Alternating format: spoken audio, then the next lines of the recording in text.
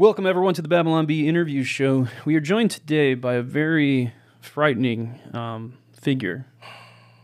And we want to clarify from the outset that that we're not trying to platform such a dangerous We don't necessarily endorse the views of this dangerous individual, but we wanted to just add some additional clarification for those who might be confused about some of her extremely troubling views. So we have a clip from, this is all taken from a reputable source. This is from Media Matters. It's more than reputable, it's reputable. And reputable. Take a listen. Allie Beth Stuckey has used her podcast to push her fundamentalist worldview, particularly focusing on enforcing traditional gender roles and family formation. She said being a biological mother is the best thing she's done other than being a follower of Christ and a wife to her husband. Stuckey has advocated for children to be homeschooled, stating that religious parents have a responsibility to raise their children through a Christian lens. Stuckey even cited a Bible verse to suggest that women should dress with humility and modesty. Stuckey has said Christians should refuse to tell lies and love your neighbor.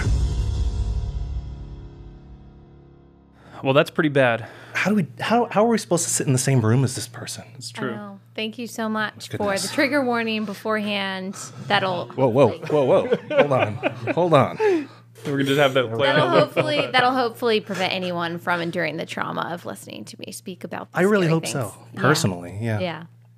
So, so we had Justin Horowitz as a Media Matters guy, and he said he watched hours of your anti-LGBTQ Christian fundamentalist show, and he says that you hide your hatred and bigotry behind a glitzy, Instagrammable aesthetic while weaponizing your faith to attack queer people. Yeah. Your thoughts? My thoughts on that. Well, my biggest gripe is that my aesthetic is not glitzy. He also used the word glittery, and I'm not a glittery, glitzy gal. It's actually very matte, if I do say so myself. That's how I would describe it. So that was the first bit of misinformation that bothered me. The most egregious bit. Yes, the most egregious bit, definitely. But one positive thing I was like, okay, he watched hours and hours of my show. Maybe he heard the gospel at some point. Maybe Justin Horowitz is going to become a Christian, and there is a good and redeemable part of all of this, of him watching my very fundamentalist show. Yeah, how do you get such a large fan base from Media Matters? And I always wonder, what percentage of the audience is just Media Matters people? What can we do to be noticed by Media Matters more? Well, I think it's good having me on, having a Christian fundamentalist, anti-everything good person on this show. That'll probably attract some attention. I think they might have reporters assigned to certain people. I know that they have certain reporters assigned to Fox and Friends or assigned to Tucker Carlson.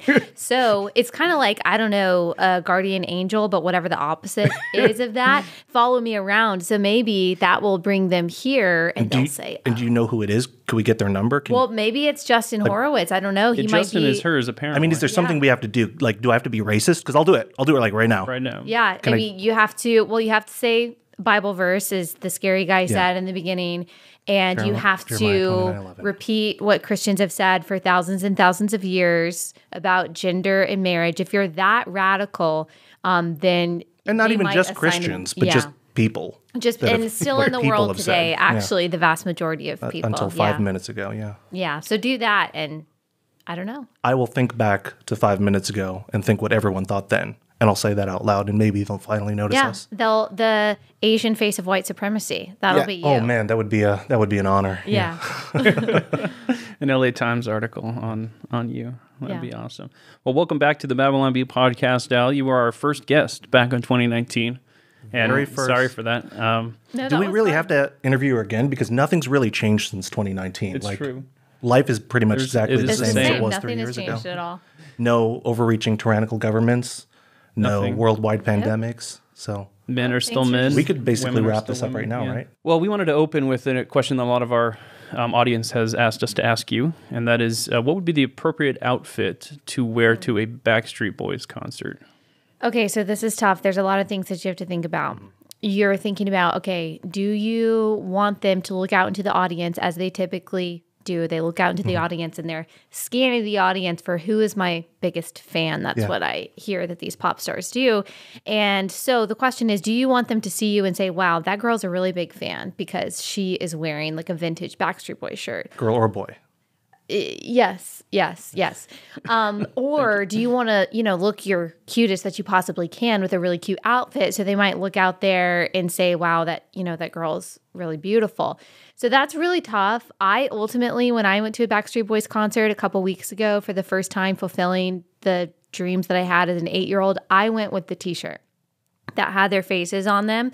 I'm sure they did notice me. They didn't say anything because I don't think they wanted to make other people feel bad. But I think they probably did notice me and said, that girl has been a fan for 20 years. So I know they did notice you. Yeah. Yeah, they told me. Yeah. Treasure in heaven is great, but it's not going to buy you a tank of gas. So let's take a moment to briefly review the current state of our economy and the global effect the war between Russia and Ukraine has had. We're in for a tough year here, and Biden's printing and spending could be catastrophic for the US dollar and the market. That's why a growing number of financial analysts are recommending you diversify with gold and silver now. And the only company we recommend is Allegiance Gold. Our friends at Allegiance Gold can help you protect your IRA or 401k with physical gold and silver and have it delivered securely right to your door. The team at Allegiance Gold takes the time to educate their clients on the importance of having a financial portfolio that's diversified with gold and silver. Allegiance Gold has been one of the top precious metals firms in the nation for their commitment to protecting your hard-earned savings. They have an A+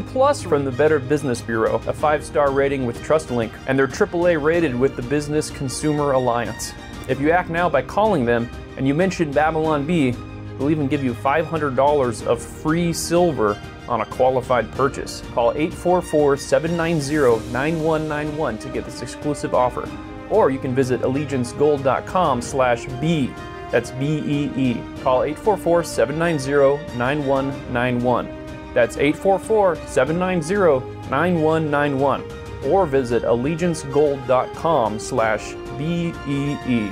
Yeah. Well, actually, real story, but my sister-in-law was at the airport and a literal Backstreet Boy came up to her and said, "Do we know each other?" No way. Yeah, that's the short version of the story, but but it really happened. Wow. Yeah. That's an incredible story. I don't know what I would do if that happened to me. And she was wearing a Backstreet Boys shirt. No, she wasn't. Oh. Okay. It would have been better if she was. So. In my version, she was. Yeah. So is this literally the mindset, like when young girls go to a concert, like they think, like it's within the realm that there's a non-zero chance that they're going to see pick me out of the... when you're 8 years old, which I was when I was a big Backstreet Boys Like I'm not saying fan. now necessarily. These do sound like recent thoughts not now. too, though. But when I was 8 years old, I was thinking, I used to listen to their Black and Blue album in the game room of our house, and I used to literally cry thinking about the fact that I might not ever meet the Backstreet Boys. That's like the worst thing that I could think of that could possibly happen to me. And I was so sure that it would happen that, like, on the off chance that it didn't, that was just devastating to me. Well, we have another question for you. Who do you think would win in a speed speech competition between yourself and Ben Shapiro? Oh, Ben Shapiro would definitely win. Oh, he would definitely win. I can't say that I would win. I don't even think that I talk that quickly. He talks way And you've faster. interviewed him before, right? I have. You've exposed him for the white supremacist Nazi that he is. Yes, I did do that. And the reason I knew that he was a white supremacist Nazi is because he doesn't like rap. Yeah. And so everyone who doesn't like rap, that's just kind of automatically places you in the racist camp. So that was an easy one. He doesn't like Kim Kardashian. And so I had to criticize him for that because, I mean, Kim Kardashian is a hero. So yeah, there were lots of things I tried to expose there. Well done. I think you only think she speaks fast because you listen to her on like 3 times speed. That's that's possible. You're just trying to get through my podcast because you think it's trying boring. to get it over with. Yeah.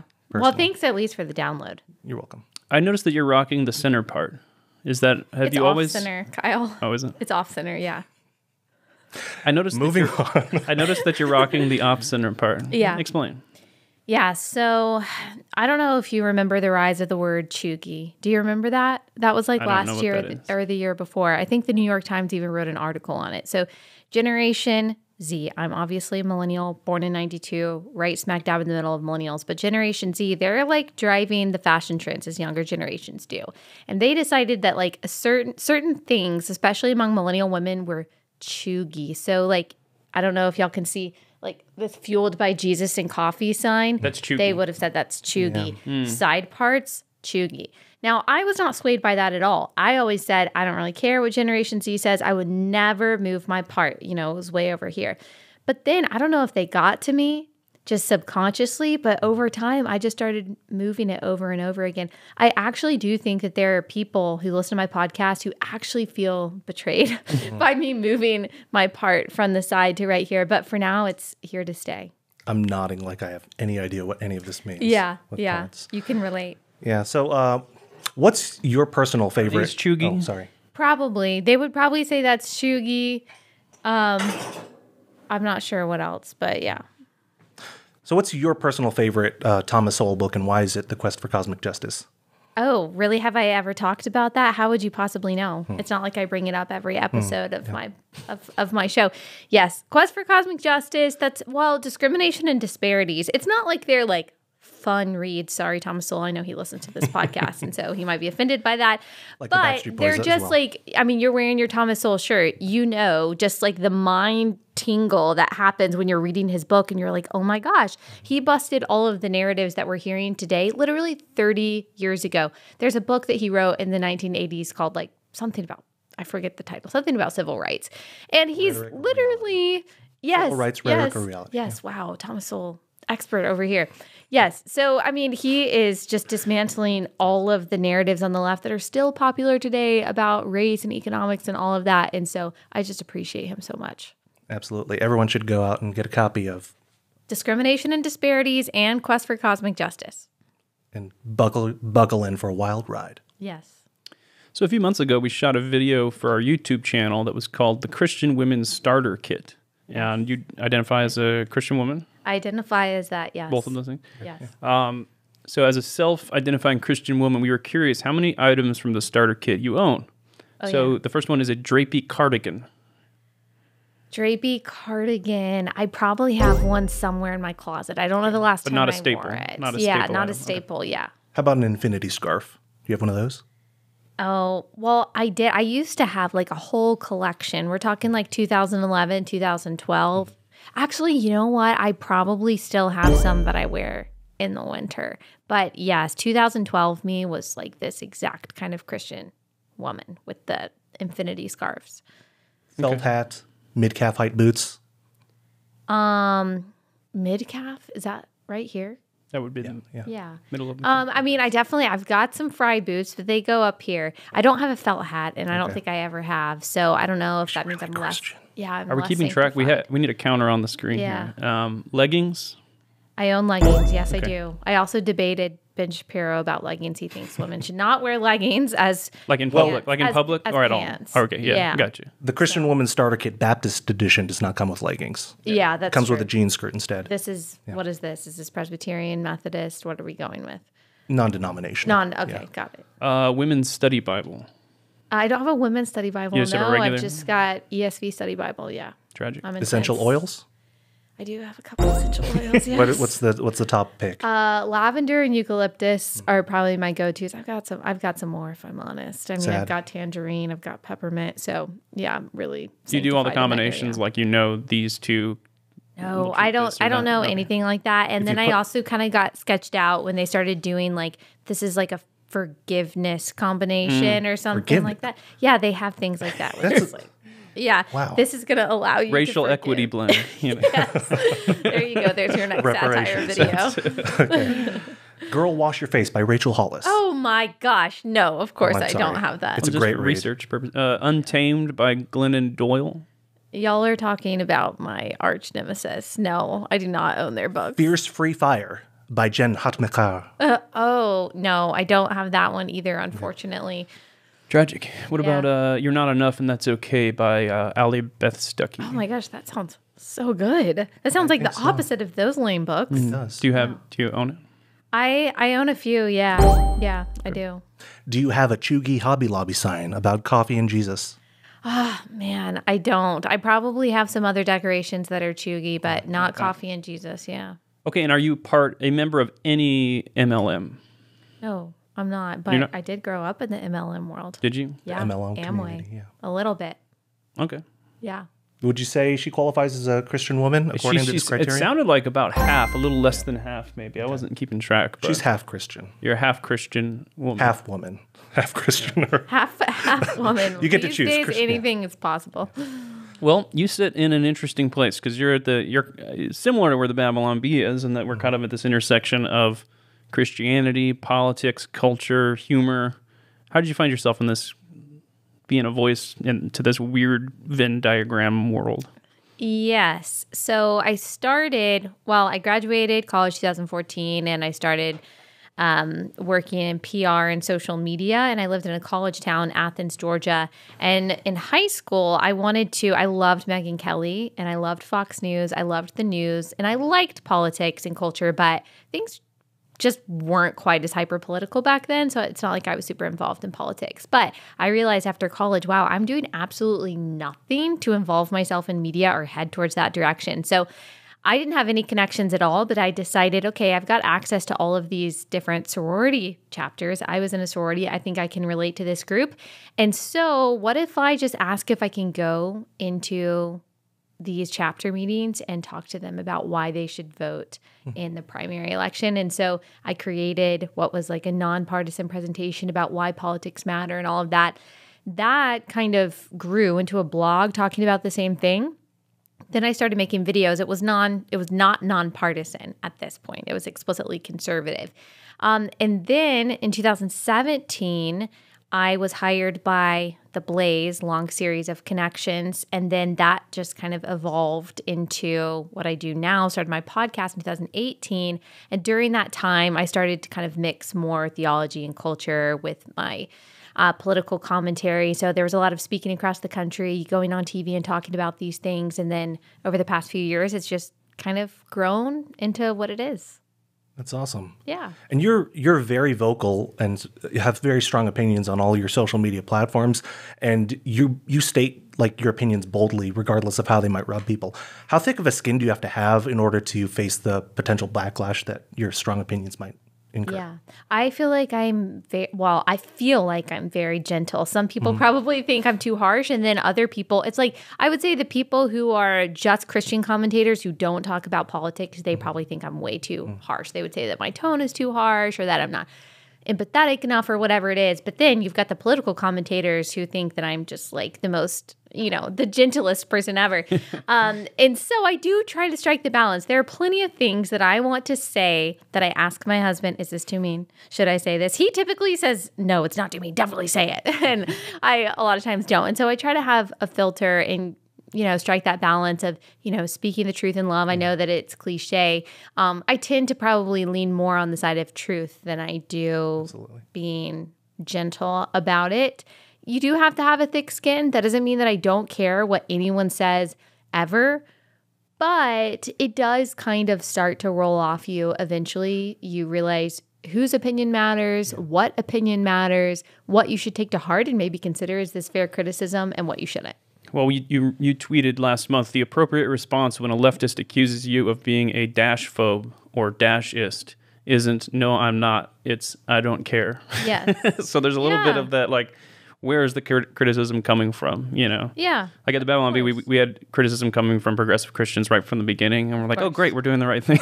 Yeah, exactly. And I mean, these words just don't mean anything anymore. Maybe if they were reserved for very explicit and specific instances of hate and bigotry, okay, you'd say, wow, am I really? But when they throw it out so much for so many reasons that have nothing to do with any form of hate or bigotry, it doesn't matter anymore. The truth is what matters. I mean, and ultimately, we feel that the truth is on our side. It's just with such polarizing topics, like, do you ever find that there's a balance between speaking the truth in love, as you said, and trying to maintain your witness by, I don't know, getting along with people, Yeah.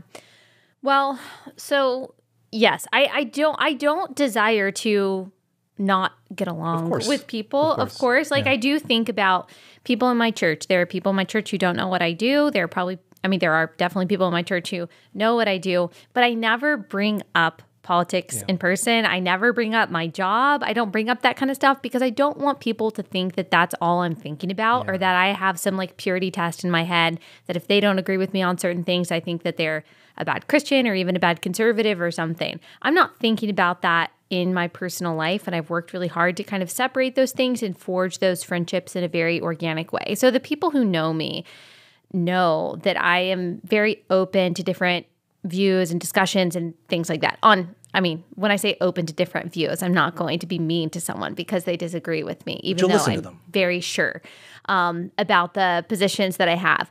But yeah, I don't care as much as I used to about offending people online. I don't purposely do that. I'm not a troll, of course. I'm not purposely divisive. But with so many people, and especially so many Christians, constantly caveating every true thing they say, I do think people are hungry for someone to just say what is real. So speaking of getting along with people, we have a little game where we would like you to pick a progressive for each of these scenarios. Okay. Pick one progressive to help you survive on a remote island after your plane flying home to Texas crashes. Okay, a progressive to help me on... You're on a remote island. You guys have to like survive or maybe build a radio out of coconuts or whatever. Someone you could work with. Someone that you could work with to survive. Who would be a good progressive to reach across? This is really tough to... Okay, can you ask me the other questions too, and I'll think about all of these. The second one is just to grab a coffee with. Okay, so the grab a coffee one is a little bit easier because I've thought about this before. I feel like if I could just talk to Alexandria Ocasio-Cortez, if I could just sit her down and be like, girl, okay, we're basically the same age. I feel like we could relate on some things. Like, let's talk about what's really going on here. Let's talk about some of your ideas. I feel like we could probably get along in some ways. She would not be the person I would want to be stuck on a deserted island with. I can't even think about. I don't even know what kind of person that. I don't know. Well, who would you say? Oh, I just asked the questions. I would grab a coffee with Barack Obama because he seems like he'd be fun to just hang out with. Yeah, that's probably true. I'm trying to think, like, who's a scrappy Democrat? I don't know. I wouldn't pick Bernie Sanders. He wouldn't do any other work. No, he's way too old. Yeah. I don't know. I would probably pick someone in the culture rather than like a politician, like someone who's on the far left that's actually accomplished something in their lives. I don't know, like an actor or... Well, maybe if I picked... Well, I guess actors. Well, maybe if I picked Joe Biden. Like Tom Cruise. He's probably a... He's short. Okay. Like it doesn't have to be. It doesn't have to be a politician. It doesn't have to be a politician, so, right? Just a progressive. Someone who's on the left. Okay, so like The Rock, is he lefty? Do you think Chris Pratt is a progressive? In just some ways? by being in LA, you probably are. Yeah. Okay. Well, then I feel like. But I don't. I wouldn't. I don't think I'm going to allow you to pick Chris Pratt. No. Of all people, because I wouldn't put him like. He's maybe more, like Matthew. He's probably a little closeted. He might be a progressive. Yeah. You can pick McConaughey. Oh, I can pick Matthew McConaughey. Yeah. Okay. He's buff and utilitarian. Yeah, I feel like and people any of these people, and it needs to be a famous person because then someone will come looking for us. I asked my audience, would you rather be stuck on a deserted island with Bill Gates or your least favorite ex-boyfriend? And a ton of people said Bill Gates because then people would come looking for us. No one cares about my ex-boyfriend. That's a good point. And then the final one is a progressive that you would have to work with to enact real policy change in this country. LOL. The question says LOL. Okay, probably like Kirsten Sinema. Yeah. Okay. Yeah. Easy. Yeah. That's easy. Or Tulsi Gabbard if she is even considered a progressive. Not today. Not today, yeah. She's been excised. Far Could have right. picked her 5 years ago. Yeah. So you've made some wonderfully satirical pieces poking fun at both the left and the right. And obviously at the B, we're no strangers to satire and poking the beast. But at the same time, you know, there are biblical references where God tells us to respect our authority figures. Yeah. And like, how do you find the balance? I mean, obviously that's something that we think about regularly. Yeah. But where do we find the balance between criticizing ideas and criticizing people just because they're funny? As an example, you had the recent Elizabeth Warren sketch, which was hilarious. So chiefly, we'd like to powwow with you about how you can be so mean to this brave indigenous woman of color just because she's not in your tribe. We're open to all ideas. It's a big tent here. A big teep. Yeah, wow, I wish I could think of more puns off the top of my head, but I can't. We got all of them. We did all of them. You have nothing. We spent a few hours writing these ones out. So yeah.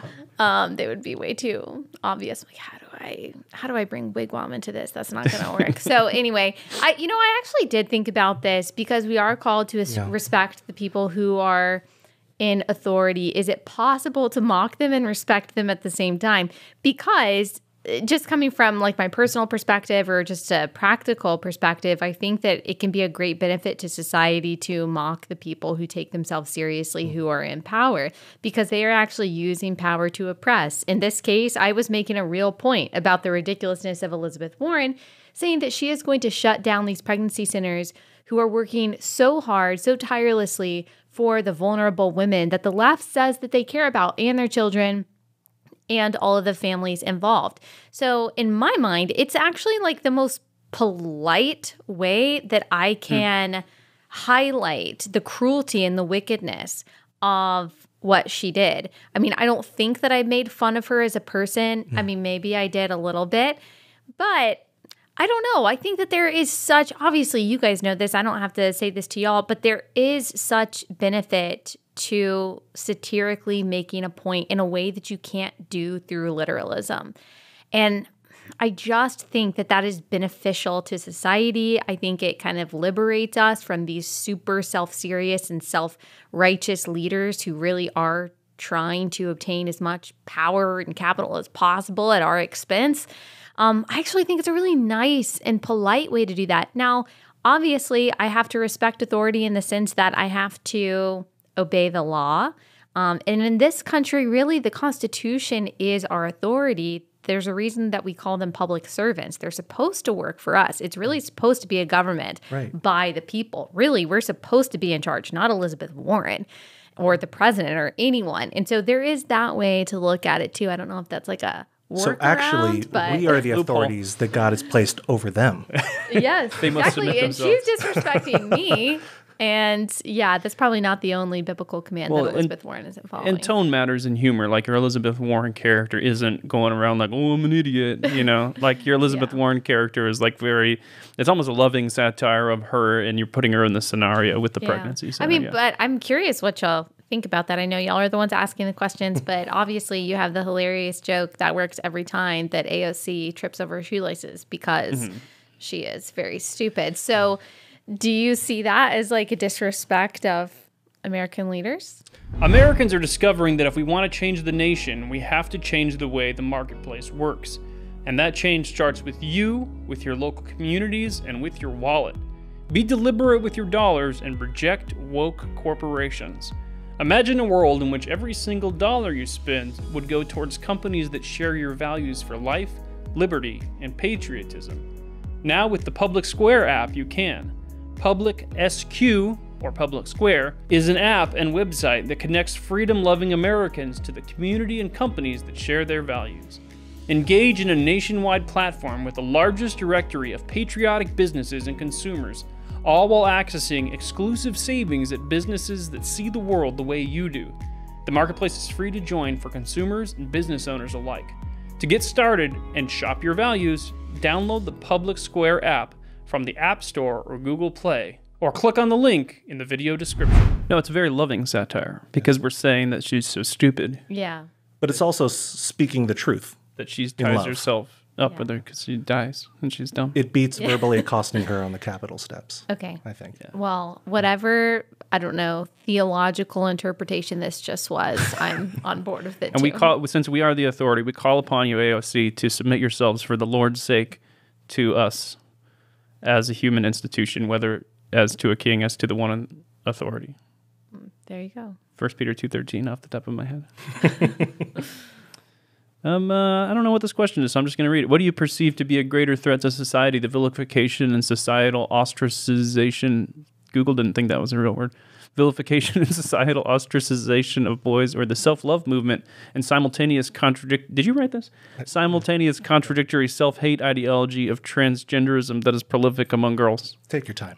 I got it. No, I Did you? totally have it. You Yeah, so understood it. self-hatred among boys and the self-love / self-hatred among girls that is Thank you. manifesting Now I itself understand. in the gender stuff. Well, I think that anything that targets masculinity is going to be more harmful than that which targets femininity. Although I don't think that you can like extract those two things. They're going to be dependent on each other in every society. And so, of course, you want healthy masculinity and healthy femininity. But if we had healthy masculinity, you probably wouldn't have the denigration of femininity that we have. So I do think it always starts there because there has been no society or civilization that has been created by women. It's all been created and conquered and fought for and defended by men. And so that seems like a very integral part to the survival of any civilization, of any country. I would think that it's more important that we get masculinity right. It seems like everything else would flow from that. Of course, as a woman, I see more closely kind of and can feel more deeply what it would be like to be a girl growing up that's a tomboy, and all of a sudden, because you don't want to wear a dress, you're told that you're a boy. That makes me really sad, and I can understand the dangers of that. But if I had to choose what the bigger threat is, any assault on masculinity, I would say, is more dangerous. Got it. So men are more oppressed. Okay. So a few years ago, I was actually really impressed. I was listening to your program, and you had addressed that one of your listeners had written in and basically criticized you for using rather colorful language on your program. And instead of trying to defend yourself, you immediately said, you know what?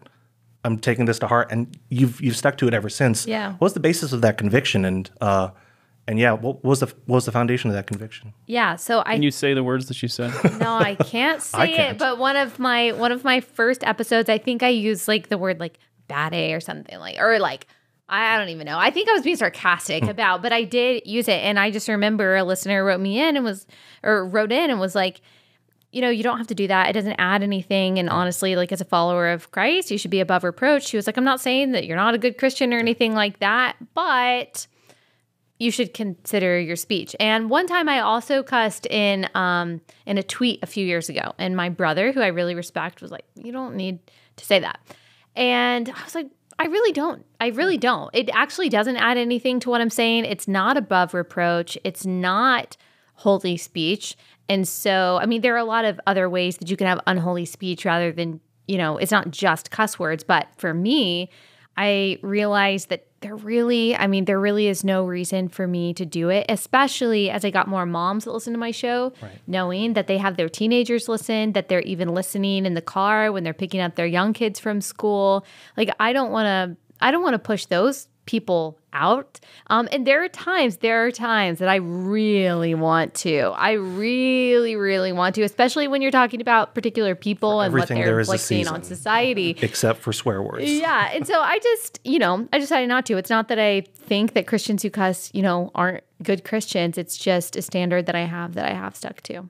Well, I was really impressed. And as the local prude at the Babylon Bee. I appreciate that. Thumbs up. Well, we're all, relatively speaking, we're all a little prudish. Yeah. But there are many, many words that I do not say Except that for I don't even believe are swear words, but I won't say them. So in this day and age, major corporations often hate your guts because you believe in biblical truth or even just normal stuff that normal people thought 5 years ago.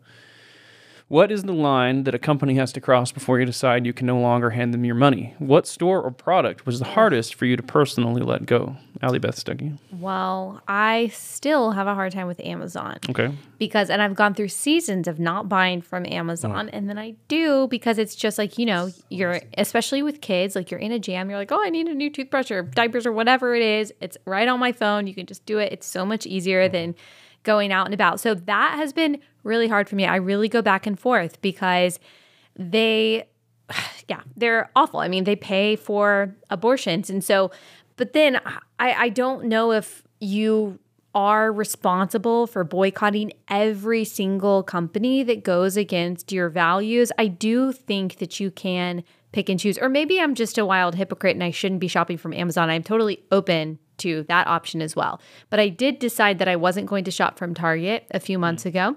That was really hard because Target is like an activity. Absolutely. It's not just a place that you go for necessities. It's like a whole thing that you do for fun. But when they started selling chest binders for girls, I was like, that's just, for me, this is going to be the one that I give up. And it's kind of like cussing. Like, when you do it, you think that you have to do it and that it's appropriate and that you could never give it up. But now I've realized I really don't need Target. I think it's been 3 months, which is by far the longest that I've gone without it. 3-month chip. Awesome. Yes. So, actually, if you want to reach under your chair really quickly, there's something adhering to the bottom of your chair. Oh, really? Yeah. Right there. And we just wanted to test your commitment right now. This is a Wow. This is a $5 Target gift card that is yours to keep, Oh my gosh. This is like a ceremony. or you can put it in the shredder. Could I give it to someone? No. No. This No. is binary. Okay, so I couldn't even Much give like- it to a homeless person who was No, looking for a meal. You Much would like rather genders, this is a binary rather me choice. shred it. Okay. Yeah. Wow. Wow. She did it. That was really symbolic. Does that feel good? Yeah, it feels really good. Okay. Well, it's $5. have a $20 gift card. $20 gift To card to Target. Target. Oh my gosh, that's just a lot we of wanted money, to see. though. I just feel bad for giving that up. And you can Yeah, either- but the question is, are you principled or are you not? That's the real question. Well, I am principled, but I don't know if everyone has to be as principled as me. And so I feel bad about shredding this. You don't have a choice. I bet it's not even one $20. or the other. You probably got me like a $1 gift card. You No. just wrote $20 on there. It says 20 on there in says permanent. 20. It says 20. Oh, this And is Sharpies is are this the binding. official Target Yeah, it says font? 20 Yeah.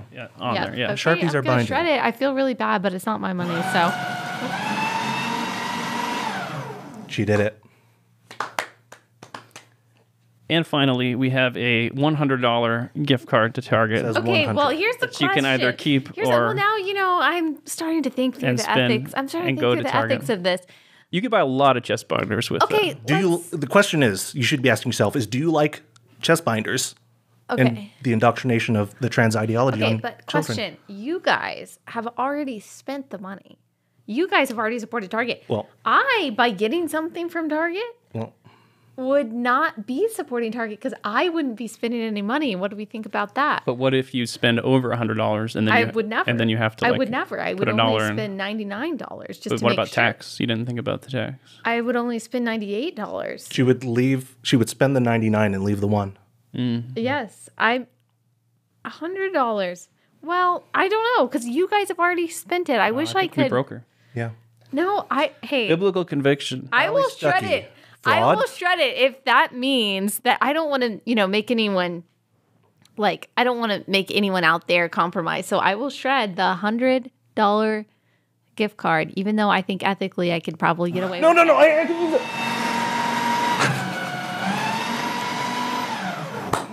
You passed the test. Wow. That was really tough. You passed the test. Wow. She's very committed. Yeah. All right. Well, now that you have passed the test, we can continue the interview. And how many cats do you have? I don't have any cats. You don't? No, not anymore. Brandon indicated that you are good at coming up with cat names. I did have a Rachel McAdams, but that was my husband, to be fair. He came up with that. I love Rachel McAdams. Well, you the have to pretend to be actress. good at naming cats because we made up a whole game about it. Oh, okay. Oh my gosh. You'll put me on the spot with this kind of thing. Okay, I'll try. Well, the hard part's over. You shredded the Target cards. Okay. So my wife has a document of hundreds of cat names, literally hundreds of cat names, and these range from Stroopwafel to Savage Peanut to Lackluster Intern. Is my arm making you uncomfortable? And sometimes I'm afraid that she expects us to go through all of these hundreds of names and Wait, own every Savage single one. Intern? Did I say that? Savage Lackluster Peanut. Intern. Lackluster. Okay, Savage Lackluster Peanut. Intern Get it is right. her name for a cat. I like your wife. She sounds really funny and cool. Good. I like her too. Yeah, that's good. So do I like her. you have a cat list name as well? I don't have a list. So I did have 2 cats and we ended up giving them to people that will love them. But one was named Sweatpants. And we were originally going to name him Cat Damon. It just didn't stick. And so I don't know how we came up with Sweatpants either, but his name was Sweatpants. So kind of like, I don't know, Lackluster Intern. Yeah. That's the same kind of vibe.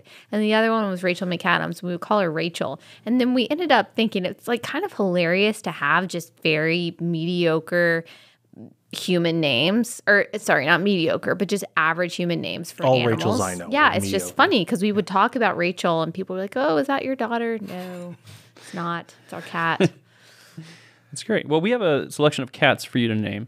So, what would you name? What would you name this cat? He's like in a pant leg, very Ooh, cute. probably Snoopy. Did you say Smoopy? Yeah, with an M. Oh, Snoopy. What does that mean? I don't know. That's just the first thing that came to mind. I feel like I could just like. He has a gift. It's acceptable. I could just smoosh his little face and say, "Oh, Snoopy, little Snoopy." Snoopy. Yeah, That's acceptable. yeah. We'll allow it. All right, here's another one. This guy's got a little suspicious look. He's sitting on a chair. Oh, A yeah. little side eye there, maybe. I don't know. Yeah. I would say probably Luther. Oh, That's a good name for that cat. Yeah. like DCI Luther. What? No, never mind. Forget it. Forget Yeah. He just seems like really serious, and I've never met a silly Luther. Oh, Do you want to describe this one, Brandon? it. I would describe this one personally as the best, softest cat in the world. Is this your cat? It is.